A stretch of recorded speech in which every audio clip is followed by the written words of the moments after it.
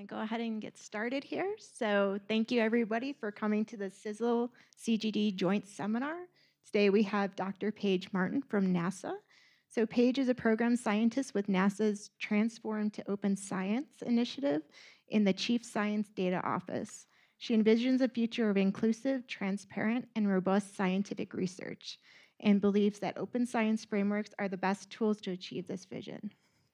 She did her PhD in physical oceanography at the University of Michigan and her postdoc in climate data science at Lamont Doherty Earth Observatory. She has years of scientific and technical expertise in large-scale data analysis, open source software, and cloud computing. In addition, she has helped lead open science communities, including running hack weeks and capacity sharing activities in multiple countries. She also enjoys doing musical theater and singing about science. So, so questions about that later. So today she's going to be talking about transforming to open science, how NASA is adopting and enabling open science practices. Thank you. Okay. Thank you very much. That was quite the introduction. I have not planned to sing today, but I do have a song that I like to sing about open science. So we'll see how it goes. If you want it at the end, you can request it. You can see the title actually shifted it a little bit here because I will talk a lot about what NASA's doing, but I also will offer some of my own perspectives after I take my NASA hat off to address some of the questions that were kind of asked of me being here. So anyway, thank you all. This is really fun to be here. I've always heard how amazing NCAR is, and this is my first time being here. So it's really fun. I already took a walk in some of the trails. It's amazing. Okay, so you already heard my introduction, but I think it's important with what I'm going to say today, especially when I offer some of my own perspectives of where I'm coming from.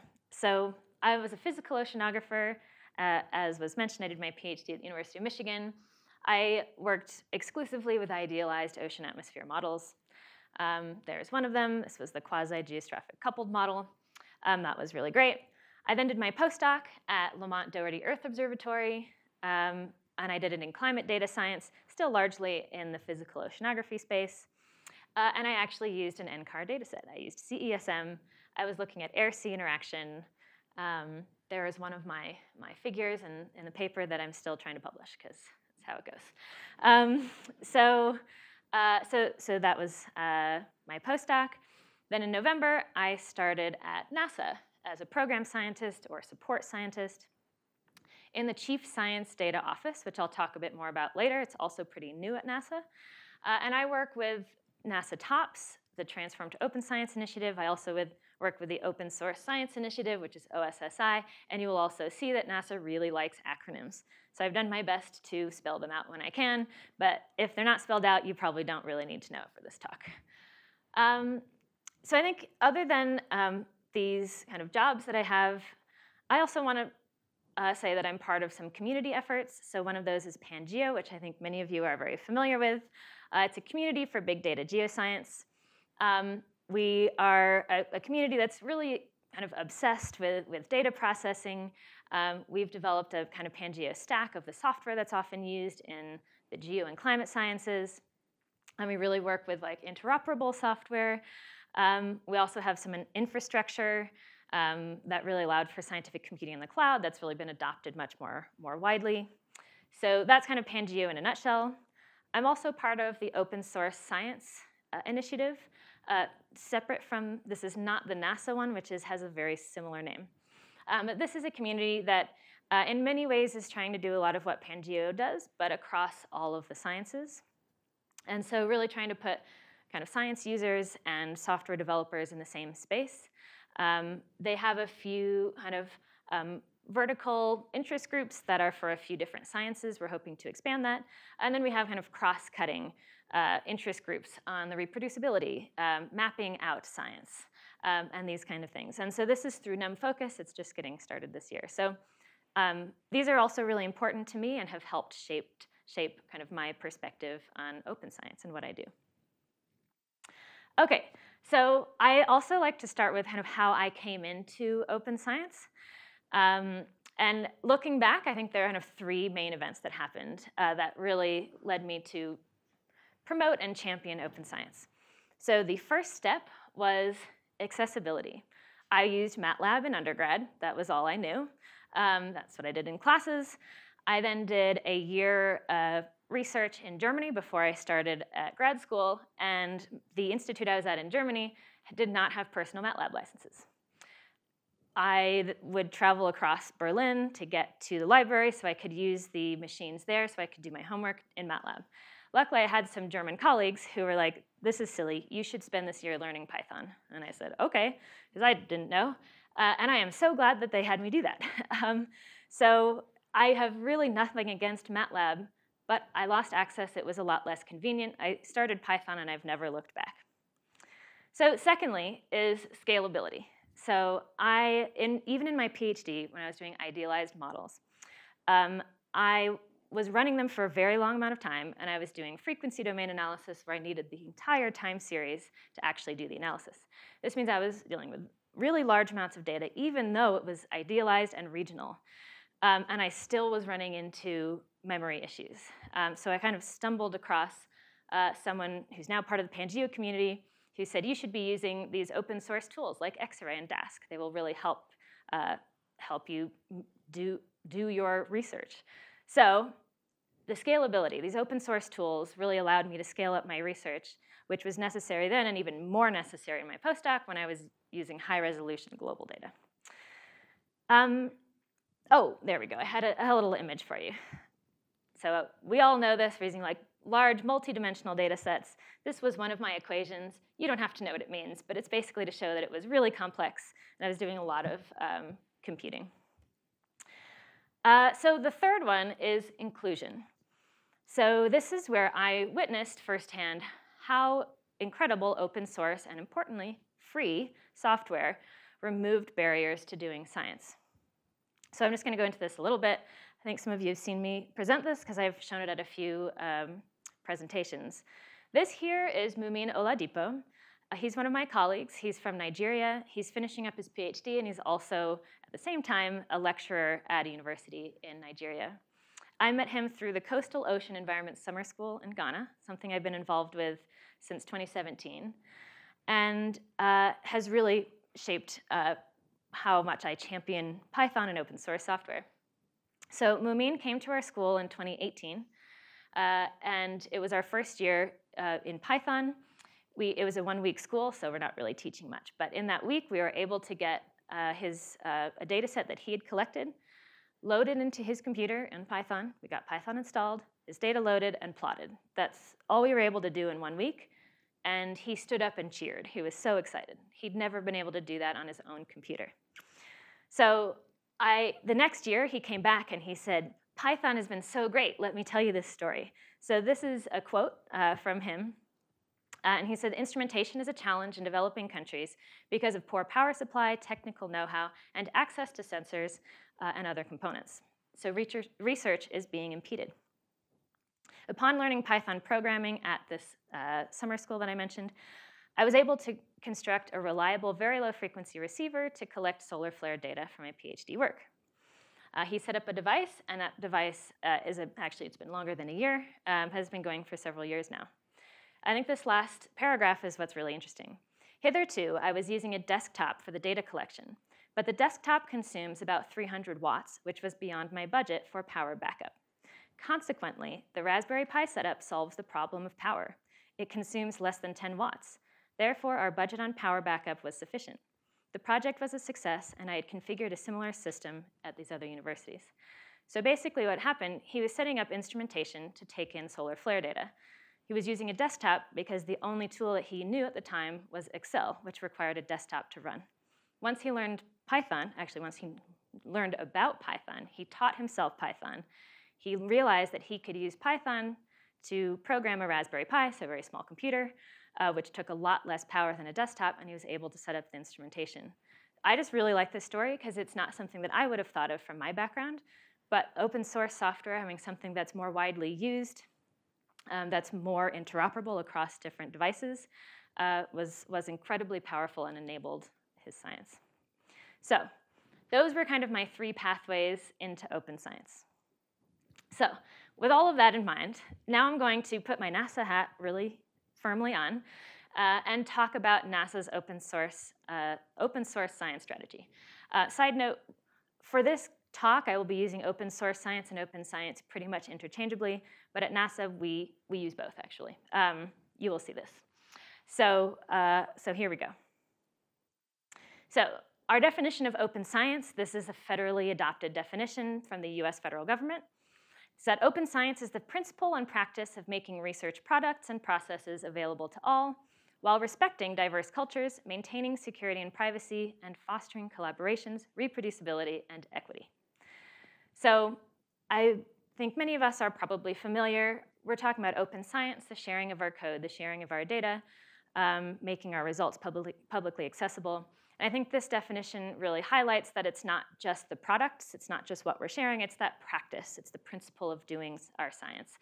But it also says that it's really important. We're not just sharing all of our science, we're thinking about how to do that respectfully. We're thinking about how to do that in a secure way that protects privacy. So this is kind of our adopted definition of open science. So a bit of background of kind of why the Chief Science Data Office exists and what we're doing. So starting in 2019, there was, I put this later, SMD stands for Science Mission Directorate.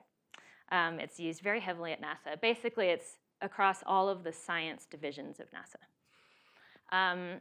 And they wrote this strategy for data management and computing for groundbreaking science. And they basically wrote out a lot of the aspects of open science that we now are promoting. And this is part of how the Chief Science Data Office came about. In August 2022, there was a memo from the White House Office of Science and Technology Policy, OSTP, and that said that basically they were stating that we should be ensuring free, immediate, and equitable access to federally funded research. So this is a pretty big deal. A lot of agencies have been responding to this in the last year or so. And then last year, near the end of the year, we published a policy called, again, we love our acronyms. This is a very catchy title of SPD 41A, which supersedes SPD 41. So this is kind of our policy for all of the science divisions at NASA, and it really stipulates how we are expecting NASA-funded researchers to adhere to open science practices, and I'll talk more about that. So in the Chief Science Data Office, we have kind of three main goals. We're really all about open science. So how can we really enable open science? The second goal is looking at the actual data and computing systems and making sure that they are kind of up to snuff, that they are supporting the research that scientists would like to do. And then also we're looking at community. We want to foster the community in our scientific community, specifically in open science. So here's a nice inspiring quote before I dive into some of the specifics. Unity is a strength. When there is teamwork and collaboration, wonderful things can be achieved. So let's look at what wonderful things have been achieved.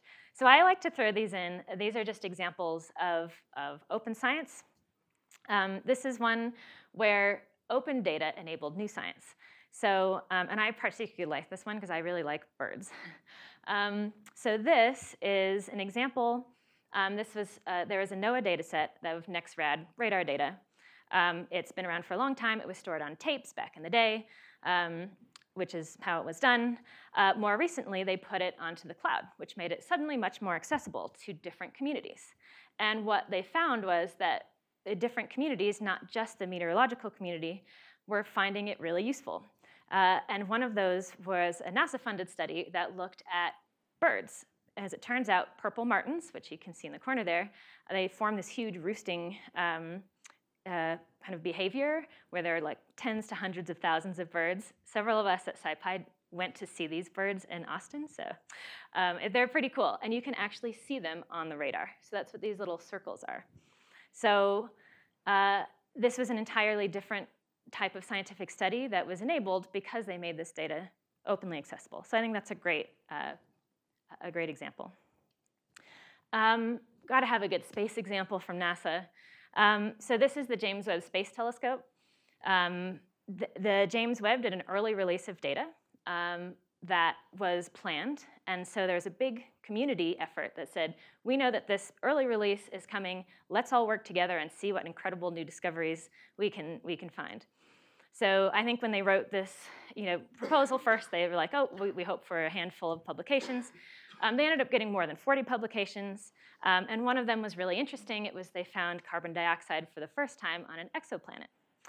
So we have this fun, catchy title, first step toward discovering life on another planet. We haven't discovered that yet. But if there is carbon dioxide, that it is a first step. So, so this was another one, doing that early release of data. But not only that, but having this truly collaborative. I think there were thousands of scientists that really worked together to get a lot of publications out right away and kind of get this science out into the public as soon as possible. So those are some examples of open science. Now I'll go into some of what we are doing in the Chief Science Data Office. So our main initiative is called the Open Source Science Initiative. And so that's how we're trying to put open science into practice. We also love QR codes. So you will see QR codes throughout. So if you're a QR code person, be ready. So there are kind of 4 pillars to the Open Source Science Initiative. So the first is the policy and governance side. So this is kind of what I mentioned before, our really catchy title of SPD 41A. We're putting out policies. And the idea is that we're helping guide scientists to doing their work in more of an open way. We're also looking at the data and computing services. So this is kind of looking across NASA specifically, what's in common, how can we really best enable research by providing computing and data services. We're also looking at incentives. I think really a lot of these comes down to incentives. How can we make sure we're incentivizing open science? We give out grants, and some of our grants are specifically on open science. But we're also looking at how to make sure that we're taking into account open science activities in our grants and grant review processes. What prizes and challenges can we start to make sure that people who have been really fundamental to the open science movement are getting the recognition that they deserve. And then last but certainly not least is the community engagement side, which is where TOPS, the Transform to Open Science initiative, sits. So I'm going to just touch on each of these briefly. So for the policy and governance side, we have our SPD 41A policy. So basically this policy is covering kind of all of the aspects of a scientific workflow. And the goal is to make NASA science as open as possible. We have this, you can see this, as open as possible, as restricted as required, and always secure. It's one of our mottos. So there are a few specifics. One thing to note is it is forward-looking. So when we implement policies, we always get people who have current grants and say, oh no, I can't do this. We're like, nope, that's fine. This is for all new grants moving forward. And so here, these policy updates just give you an example of what's in there. So for example, peer-reviewed publications must be made openly available with no embargo period. So this basically, as soon as it's published, it should be publicly available.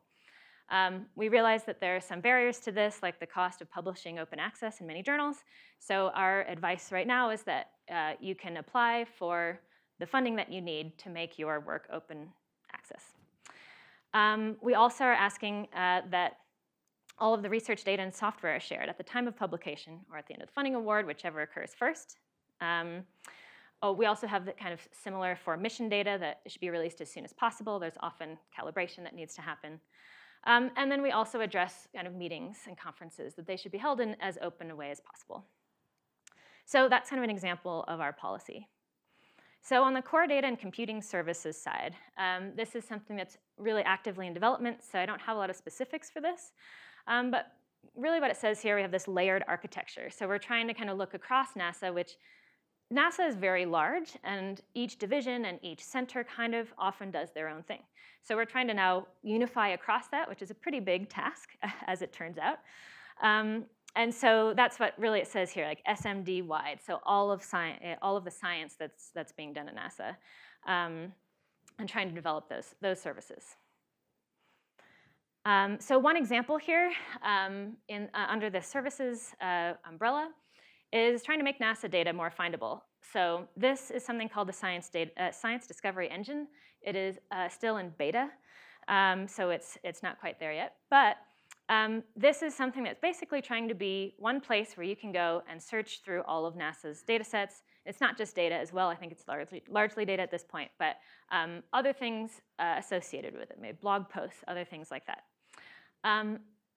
This is something where when I first heard about it, when I joined, I thought, wow, that seems like a really obvious thing to do.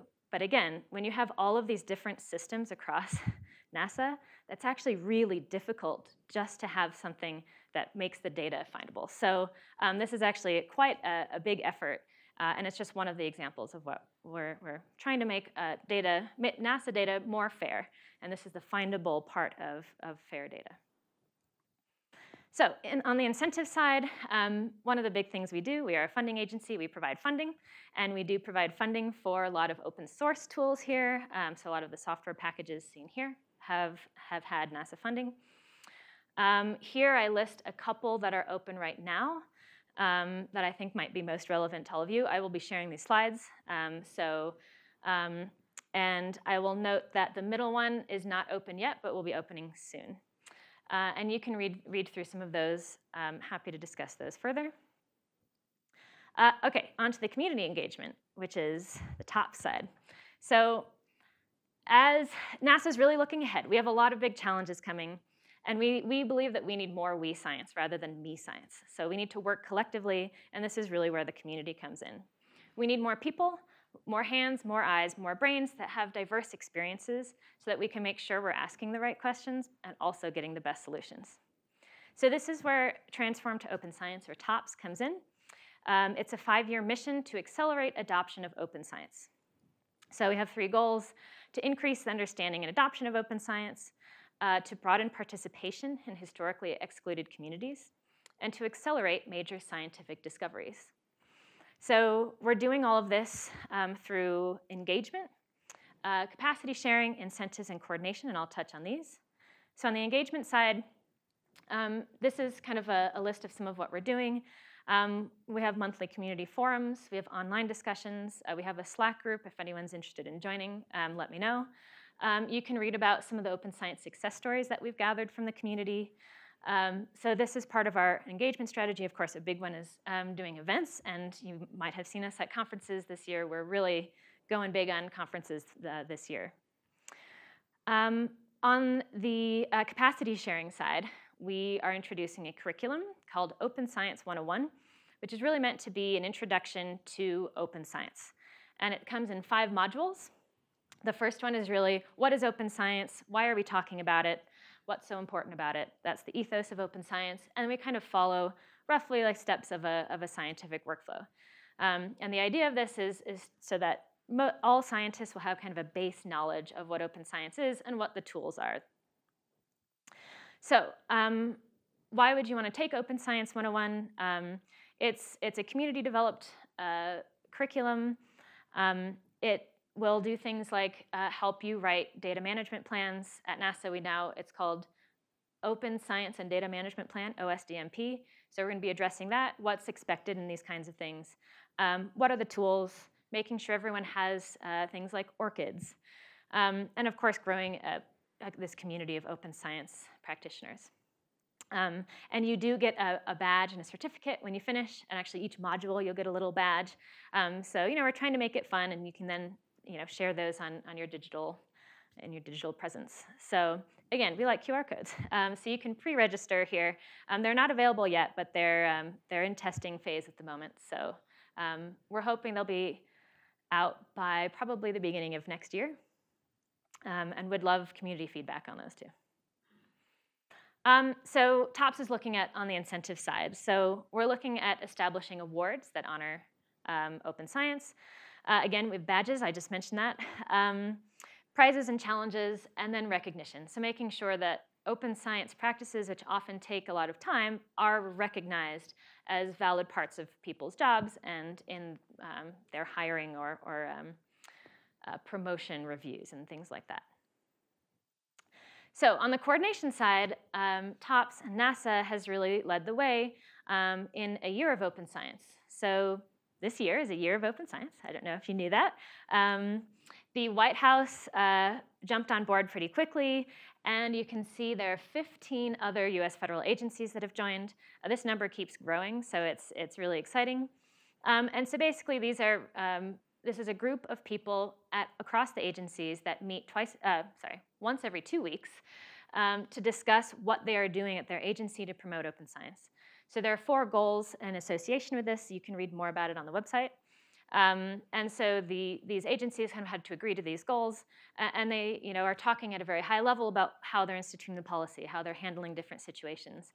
And so it's pretty neat to have representatives across 15 agencies spend an hour of time every 2 weeks talking about open science. Okay, I am now going to take my NASA hat off. So that was kind of what we're doing at NASA. Now I want to just offer some of my perspective and opinions on open science. And so this is meant to be very informal. I'm hoping that you will agree with some and maybe disagree with some of what I say, and then we can have a great discussion. So I'm kind of just calling this portion the open science landscape. And this is actually a photo I took a few days ago when I was in northern Colorado staying at a cabin in the mountains. So amazing. It's an amazing state. So this is also just an excuse for me to show that. And I'll just emphasize that my NASA hat is off here. This is my perspective. So from here moving forward, this is just me based on discussions I've had and my background. So I was asked when I came here to address 2 questions. So here are the 2 questions. How can an NSF FFRDC like NCAR participate in and support broader community open science efforts? And the second was, how can NCAR's HPC environment complement activities that are evolving on the commercial cloud? These are excellent questions that don't necessarily have easy answers, and so I may not actually answer either of these questions. But I'm hoping to offer some perspective and so that we can have these discussions. That's probably the theme of the rest of this talk. I won't really answer any questions, but I will talk about them. So, like any good scientist, I want to start off with stating my assumptions.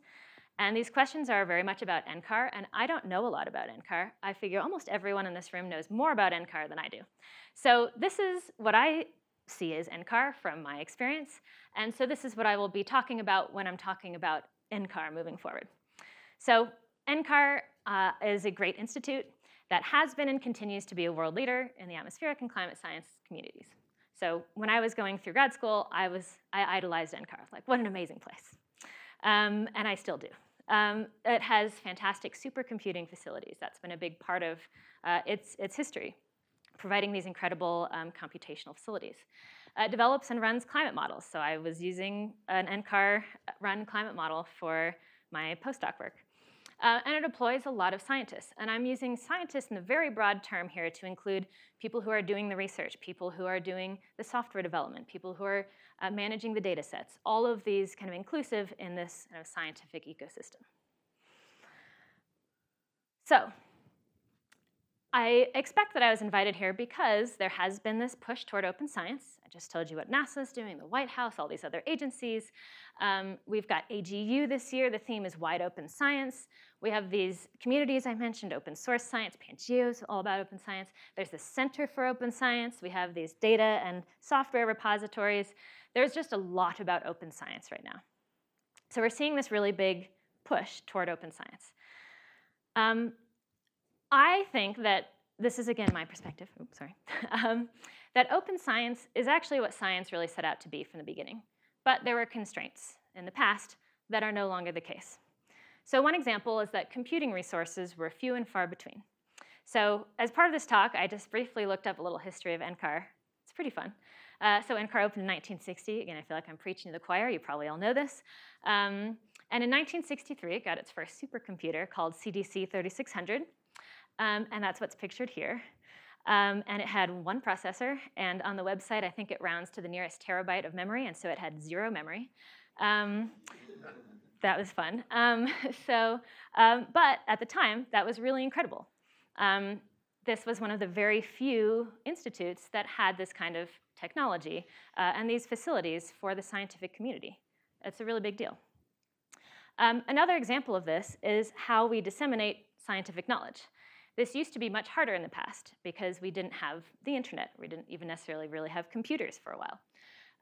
So the what had to be done was you had to print out these journals, and then they had to be delivered to a library and then put in a library, and people could go there. That made sense at the time. That was probably the best way to do it. Well, we could debate that, but that's what was done. And that limits people. It limits people who have access to the library, who can actually physically walk into the library, all of these things. So a lot has changed since then. We are now in a very digital world. Again, very obvious statement, but I think it's really worth emphasizing. We have the internet. We all have our personal computers. We have literally computation at our fingertips when we're holding our phones that are much more powerful than, I think, NCAR's first supercomputer. We can obtain our articles and journals through the websites. So it's just, everything is much more accessible. So things have really changed. We also have a lot more computational science, partly because it's a lot more accessible. We have more people doing science. We have more computational resources. We have really big data sets. And so all of these are kind of factoring into, we are changing how we are doing science. And in some ways, some of the institutions haven't been, keeping up. But the fact of the matter is, we are changing how we're doing science, kind of by necessity. So I'm calling this paradigm shift in how we're doing science. And I think one way to think about this is, so in the past, we've kind of worked at our university or institute or agency, and it has been very much kind of a siloed community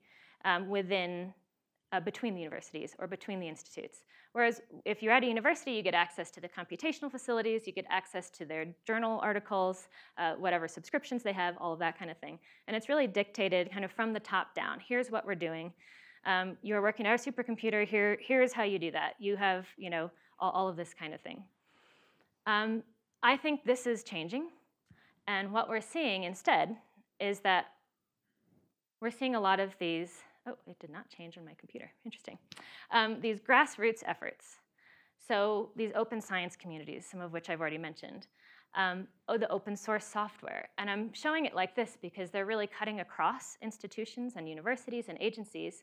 And they're largely grouped around things like the scientific discipline. What type of data are we using? How is it structured? How can we read in that data? What type of analysis are we doing? And these are largely grassroots, I think, because the scientists who were doing research really weren't finding what they needed necessarily at their institute, at their university. And so they were reaching out. We have forums online, Stack Overflow, discourse forums. People were connecting through these other communication sources and finding others who were having the same trouble. Say, oh, I'm having the same trouble accessing this data, and my university doesn't have this, or things like that. So I think it was really out of necessity. We were seeing these kind of cross-cutting communities pop up. And so this is how a lot of the tools that I have based my research on, like Xarray, Dask, Czar, these were all kind of community-developed open source software. These largely were not dictated by the big institutions. So I think this is kind of framing a lot of how I'm thinking about the next few slides of what we're doing. Because I think this is just a really important thing to remember. And it's important for universities and institutes to see this, that things are shifting, that scientists were craving something new, and they kind of started making it themselves. So I think we're shifting into a more bottom-up. How can the institutes, the agencies, the universities support these efforts that are clearly what the community really wants to do? Okay, so now the question, what can institutes or universities or agencies do to support this paradigm shift toward open science? And the first thing I will say is it is really hard. So I was asked, what can NCAR do in this space? I think every agency and institute and university is asking themselves this question and is trying to figure this out. So this is really difficult. And so I'm offering some suggestions here. I really hope you all have some more. I'm sure there's a lot. There will be a lot that I'm not talking about here. So anyway, just kind of saying that. Okay, so I'm just full of caveats. I think NCAR is already ahead of the curve and supporting open science in many ways. So I've accessed data from the Climate Data Gateway that was free. I could access the data. NCL, they're like developing software that's open source the community can use. I have this little image of the YubiKey, which I used back in the day when I was a grad student. I had no association, and I wrote to NCAR, was like, I'd like to access your data. And they were like, here you go, here's a YubiKey, and now you can access it. So, it's maybe not as accessible as we'd like nowadays, but it was accessible in many ways. I was just a random grad student. You gave me access to your supercomputer. So anyway, NCAR is really much further along this path than a lot of groups that I talk with. So my first suggestion is really, and a lot of these will focus on the software side, because that's kind of where I'm largely interested in. It's pay software engineers to contribute to community tools. So this might sound kind of obvious, but I think this is one of the best ways that universities, institutes, agencies can contribute to the open source communities. So let's see, I have a little list here of what this does. So this is a really direct positive impact on the scientific community. So I'm talking about a lot of these tools, Xarray, DaskXar, that's kind of the base of the Pangeo stack. It'll be my example today. These are used very widely by the community. So by helping to maintain these tools, to add new features, to fix bugs, you are actively having a positive impact on the community. A lot of these tools rely on volunteer effort to keep them maintained. This is one of the biggest struggles for the open source community.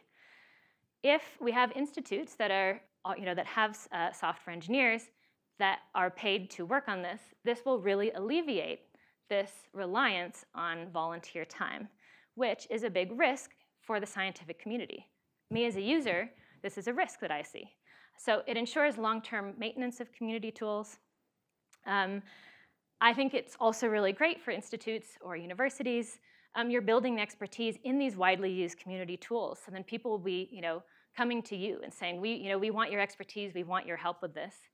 And really importantly, it kind of encourages collaboration with the scientific community rather than creation of new tools. So it'll make sure that the software engineers are staying up to date with the tools, how the community is using them, instead of kind of reinventing something because they just weren't aware of it, because their job is not to help with these community tools, but to develop new things specific to an institute or university. So there are probably a lot more things I could say here, but I think this is one of my biggest points.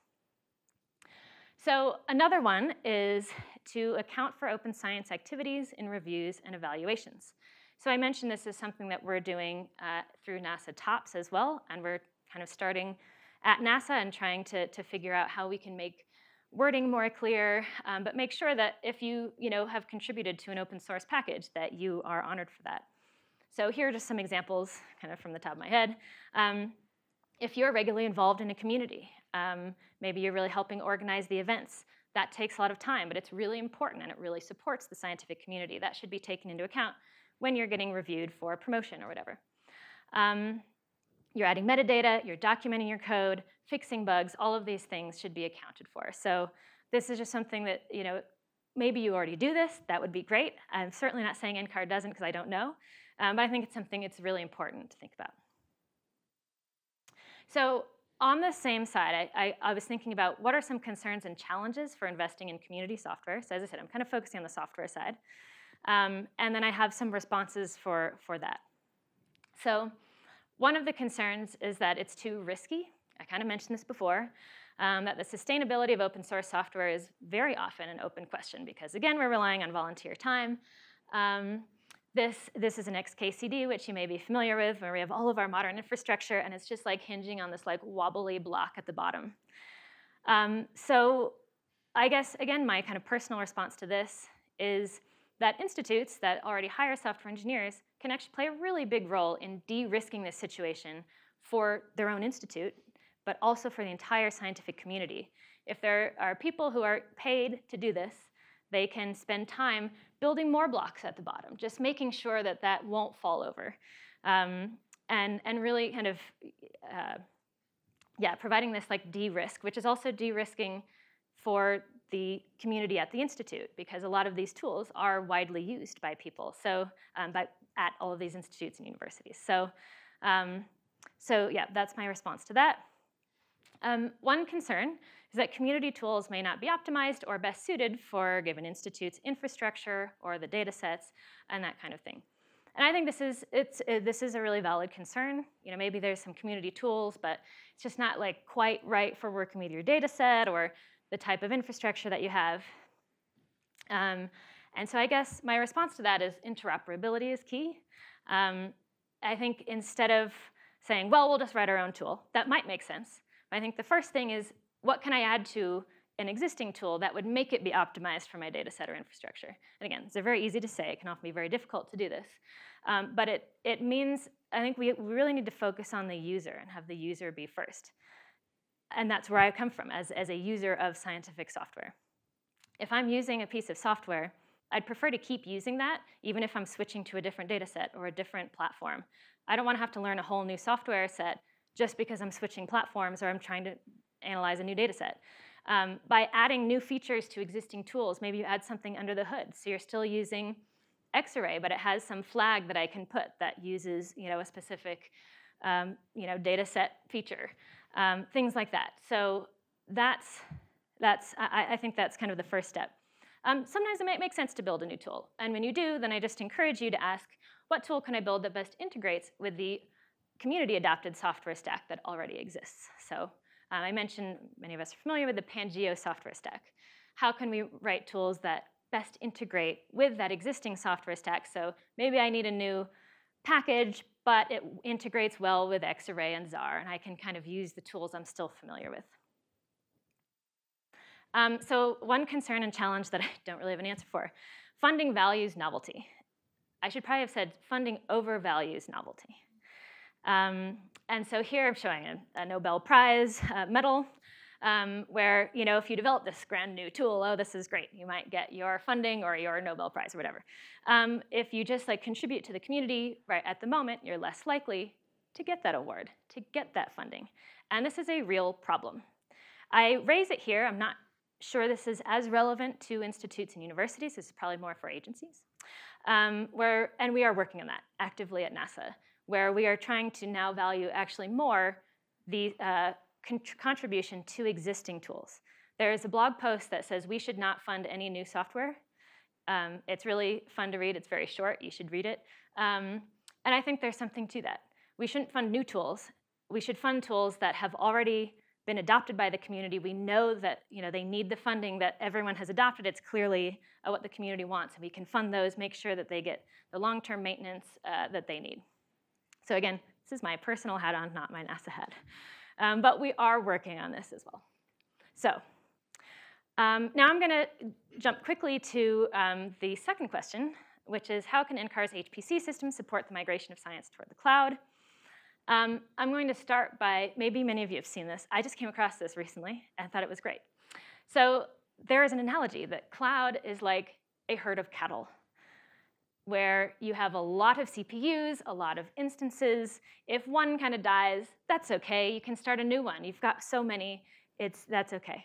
An HPC is more like a pet, where you've carefully curated it. It's the right, has the right environment for the users, and it's this kind of nice thing that you've really taken care of. And I point this out because it's kind of fun. But I think that we certainly aren't saying that we should get rid of herds of cattle or that we should get rid of pets. They each have their own benefits. And I think that's the same with cloud and HPC. I will say I'm really not an expert at this. So these are some thoughts. You're probably all more experts, and I would welcome discussion. So the first thing that I will say is when asked, oh, well, like HPC versus cloud, all of these discussions, is people might want different platforms. Let's make sure that the data can be accessible from whatever platform they're using. So let's make sure our data is as accessible as possible from the cloud, even if it is on an HPC system. An example of this is Open Storage Network. Now, it is a distributed storage cloud for the research community, but it's not the commercial cloud. It's just a few servers around the country, like various universities. And so one specifically, there's a kind of cluster at the University of Illinois that houses a lot of the Pangeo data sets. And this is all at a single facility. So it's basically an HPC system, but they've made it extremely performant for cloud-based workflows. So this is an example of how this has been done. I think another tool that's really worth pointing out in the space is called Kerchunk. So again, I think many of you are familiar with it and may have helped develop this. But it's really cool. It allows for chunked data, so like NetCDF, which I know a lot of the climate model data set, at least at NCAR, are stored in NetCDF. It allows this chunked data to act like cloud-optimized ZAR stores. So this is really helpful because when we're on the cloud, we always talk about, well, it needs to be cloud-optimized data, which is true. The way that the cloud stores data is very differently than a file system. But what Kerchunk has done is it has made NetCDF files, which can be stored in a file system, very readable and essentially cloud-optimized, but it actually doesn't touch the data. The data stays NetCDF. It's a layer between the user that tries to access the data. It's just a library layer that doesn't touch this NetCDF. So if I'm on the cloud, oh, sorry, I keep doing that. When I'm on the cloud, I can access this as if it is cloud-optimized data, and I won't know any better. And I don't really care, to be honest. I don't care what format it's in, as long as I can read it in a cloud-optimized way. But if someone else is still using the NetCDF files, doesn't want to use cloud-optimized, that's OK. They can still access the exact same data set. So this is just one example of a really impressive tool that's really going to help us transition and allow for this kind of interoperability across platforms. So I hope that we see kind of more tools like this that really allow users to use the platform that they want or that's most convenient, and it kind of allows everyone to be happy and to have performant workflows. So the other one is leveraging the benefits of HPC. So there are a lot of benefits. Again, I'm really not an expert, so I put some thoughts here. So one of them is that it is more like your pet. So it's more robust. It's a more tailored environment to what your user needs. This is really good for running large models when you really want to control that environment, when you have really specialized workflows. It also tends to be a lower cost. Now, I actually don't know the details of this, especially once you have an HPC system like NCAR. It's lower cost per CPU hour. It tends to be than the cloud. And so this is really good for very long runs. It'll be cheaper. It's also really good for runs that don't necessarily need to scale up and down dynamically. That's where the cloud really excels, because you can scale up a bunch of nodes as needed, and you can just scale them back down as soon as you don't need them. And so this is partly why it's more expensive on the cloud. You have this on-demand that's really helpful, but not in all situations. So these are just a few thoughts, and I'm sure you all have many more. So I'm going to wrap up with some really nice NASA photos, because when you're at NASA, you got to use them. So this is the inspiring keep contributing, building, and sustaining your code and infrastructure. Thank you for all of your contributions, and thank you for having me here today.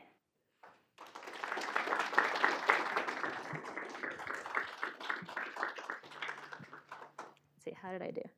Okay, really well. We have about 10 minutes for questions. And for our online audience, if you have any questions, please enter them in Slido. Should we start with an online question first? Sure, we have one online question from Joseph Gum. Does NASA have an H-index or other measure of impact analog for software or software maintainers? Very good question. No, not yet. So this is one of the big things. I actually had a slide in here on metrics and took it out because I just didn't have enough to say about it. I think this is one of the biggest things that we are working on at NASA and elsewhere, is how can we actually measure open science? Because only then can we actually incorporate that into our reviews of hiring, promotion, tenure, all of these things. So again, my theme of I'm not answering the question. I guess I answered the question. The question answer is no. But yeah, would love to hear thoughts on this if you have any. Yeah. A really interesting talk. One question I had was, I guess, the idea of what the community thinks. I wanted to jump into that a little bit more, because I guess one concern I run into sometimes, especially being involved in like certain different communities, is that sometimes the people that dictate what the community thinks tend to be power users or developers, and not necessarily the broader base of all the different users and people at different experience levels. So I know you've already mentioned through things like TOPS, there's already a number of efforts going on to try to solicit more voices from the community. But I was wondering if you have more general guidelines of understanding what the community truly thinks and how to solicit feedback especially from groups that don't normally speak up, and how that should influence governance decisions on these big software projects? That is a very, very good question. And again, I don't necessarily have a good answer yet. I mean, the main thing I can say is, if getting involved in the communities is the best way to know what's going on. You never know everything that's going on. I've been involved in Pangeo for a while, and people will still say, "Oh, what is this Pangeo thing?" So, "Oh, I didn't know we did that." So and I think that's okay. But so if you're a university or an institute, having the employees be really actively engaged in the communities, I guess that's one way to kind of get to an understanding of what's going on in the communities. As far as making sure that all of the voices are heard, that's important. To me, that's part of how the community runs. And right. I guess that's about community management. How can we make sure that it is welcoming to everyone, that everyone has a voice? And part of that is also, how do we communicate? So, Pangeo is my main example. We have a discourse forum where anyone is able to post. But it's important to remember that some people might not feel comfortable posting in a public space. I know that I still struggle with that sometimes, and I certainly struggled when I first started, especially when people would say, "Oh, you should write an issue on GitHub." I really struggled to do that because I didn't have the confidence. I thought, "Oh, they'll think I'm really silly. I'm sure it's a dumb mistake," and those are all really valid. So to me, that's more of a question of how the community is run, how the community can make sure to foster those, to have different forms of communication so that people can kind of choose what best suits them, which is not straightforward, and it does mean that it involves management of the community, which is something we're talking about in Pangeo at the moment, of how we can best do that. So yeah, I don't know if that really answers your question, but hopefully it addresses it. Thank you. That was a good answer. Okay, thanks.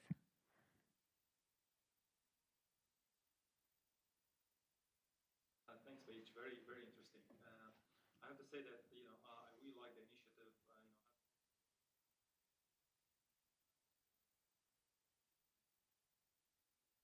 I guess one key aspect here is that this software, this open source software, is related to important science that's sitting somewhere in an article in a journal that's not an open access. Now, that science led to this, contributed this software and contributed this climate science, some of the journals. Essentially, the scientist ends up having to pay the reader. Yep. In a sense, would have to pay.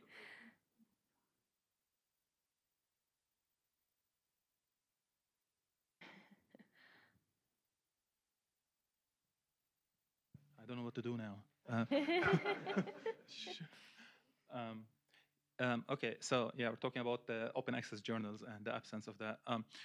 So I guess the question is, so how do you reconcile, the fact that some important science actually, is still sitting in journals that are not open access, so with the current efforts. So do we recommend that scientists actually, focus on only open access journals and perhaps risk the visibility of their research? And so, just your thoughts on that. Yeah, it's a good question. I guess my answer for these kind of questions right now is that we are in a transition phase. And I really like to see the nuance in open science. And so generally, my NASA hat is not on. My personal take is not to say, if you didn't publish open access, then I won't read your stuff, I won't cite you, which might be the case if you literally can't access it, and that's fine. But that we are in this transition phase. The most recent paper that I published was not open access because we did not have the funding for it. And so even though I was like, oh, this is really important, I didn't want to pay several $1,000s out of my own pocket to do that. So to me, it's less on the individuals. I think we need to have this come more from the top. I'm talking about more grassroots, bottom up. But I think some of these really need to come more top down and make sure that it's really not a burden on the users, on the scientists themselves, to have to fork out the money for this. So yeah, it's an interesting of, maybe we should try and have, some more policies that say, well, if you don't publish open access, you won't get cited. But actually, we don't even need policies. There are studies that show that if you publish open access, you get more citations. And if you make your code, like a direct link to a code repository, you also get more citations because people will cite your code, your data, that kind of thing. So yeah, I think that this needs to come more from the top. We need to have this, think about the publishing framework and kind of update that, which I think is coming, but slowly. This question. Oh, do we? Online. Okay, sorry. Yeah, so I had kind of a follow-on question to the first one, building on the kind of the importance of creating a diverse and inclusive community and how that can be challenging. I guess, so you spoke a little bit about kind of community management and governance and how that plays into their, into kind of that goal, but I guess I'm curious if you could expand on that and maybe talk about some of the resources and or that requires and or like metrics that should be there to make sure that we're doing that. That's a good question that I'm not sure I can really answer that off the top of my head. But these are things I am interested in really discussing and knowing more about. But community management is becoming much more popular, so there is a lot more out there about how to best do this. And of course, science and open source are global communities, so we have all sorts of different types of diversity that we're thinking about: time zones, access to resources and the internet, and that kind of thing. So, yeah, I don't think I have any specifics for you, but would be happy to brainstorm and discuss later. This question's from Helen Kershaw. I'm curious about NASA's policy to only require software to be open after publication. This seems restrictive for community development. Are there plans to make development open at NASA? Yeah, excellent point. Yes. So when I was showing some of the policy details, so what actually is saying is like the code that you use does have to be shared when you publish your paper at time of publication. I see it sometimes as something different. If you write, some code that's not really in a package form, it's not really going to be shared as a package that can be distributed. That's kind of like the code that should be shared so you can rerun. There's also like open source software packages that are really developed, often in collaborative forms. That is absolutely. So one of the other things at NASA, and there's still some red tape around this, but we're slowly getting there, is, sorry, I'm talking to you, I realize you didn't ask this question. Absolutely, where basically our advice is from the start, go through, there's a big NASA set of rules that you have to kind of get through, and these steps to get your data, your software to be open. And once it is open, then it is open source. So once you get through all of those steps, it is open source and can be worked on collaboratively. I have not done this. I have heard it is rather cumbersome to get through these steps, and I recognize that. And that's where I think there's a little bit of disconnect where we're saying, yes, this is what we're doing, and we're trying to figure out then what those steps should be. So again, we're in a transition phase, but that is the advice. I should also say, my NASA colleague, JL, is here. Please chime in if you have anything more to say on this. So JL is really working on some core services side. Yeah, that is a question that we actually get a lot, especially from people who have been already working for years on a project that has existing software that has not been open. And they're like, what do we do? This software I wrote for 5 years is running on my laptop, and that's what it's designed to do. And I think for now, something is better than nothing. So making it available is good enough. But really, we would encourage that if you're starting to write new software, you think openly about how you develop it. Yeah, thanks. In your role of promoting open science practices, I was wondering if you could speak to the pushback you might get from working scientists around embracing these practices and what kinds of reasons, I guess, or what their concerns are. Yeah, definitely. I mean, one of the fun things about this job is we are going out and talking about open science to a lot of different people. And so we do get, really the full spectrum of people who are like, yes, open science is awesome. And others who are like, I'm skeptical or I'm frustrated. So a lot of the concerns we get are, I mean, some of the ones I mentioned here. You know, it's hard to navigate like the open source software ecosystem. There are a lot of tools. Some of them aren't maintained. It's kind of hard to tell which ones, especially if you're not used to kind of using GitHub and all of these things. So especially for new users, a big one that we get a lot is by sharing everything, then someone will just use my my science, my code, my data without crediting me, and then they might get a publication or get a grant that uses my stuff, and so kind of this like scooping, which I think is a really, really valid concern. And one of the things we like to talk about is kind of a distinction between being collaborative. I mean, that is kind of part of the science that we do, is we do share ideas. While we do kind of rely on people being really nice about that and giving co-author or thanking in the acknowledgments or whatever, or to give some credit, versus just kind of research misconduct, which is taking someone's idea knowingly and then using it without giving them credit or without involving them. And I think a lot of those concerns are valid.